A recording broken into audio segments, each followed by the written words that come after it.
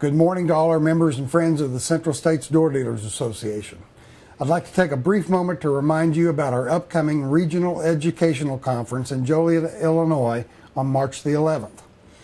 Because the IDA Expo is in Indianapolis this year, we've planned an abbreviated one-day meeting that will consist of 2 seminars and an evening dinner and general membership meeting.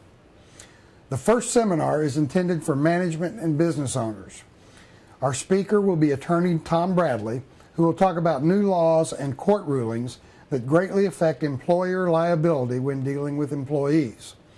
How you relate to and direct your employees is a much more sensitive issue today than it has been in the past.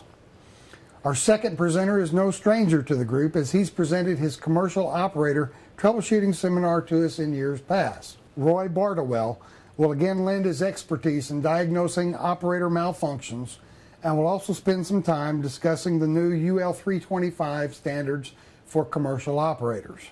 Your commercial technicians should find this seminar highly informative. Friday evening will consist of dinner and the general membership meeting. We will welcome 2 new chapter presidents to the group and hear what everyone is doing in their particular regions.